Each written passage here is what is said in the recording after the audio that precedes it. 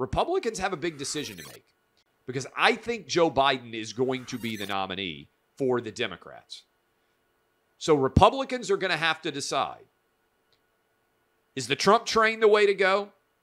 Or do you want to change directions, change conductors, and go with Ron DeSantis instead? Because these guys are the 800-pound gorillas of the Republican Party right now. And I believe Ron DeSantis is going to run. I certainly believe that Donald Trump is going to run. And these guys are going to go after one another with everything they've got. And I believe whoever the Republican nominee is in 24 will beat Joe Biden. I also think Ron DeSantis, if he were the nominee, would have a real chance at winning a landslide election.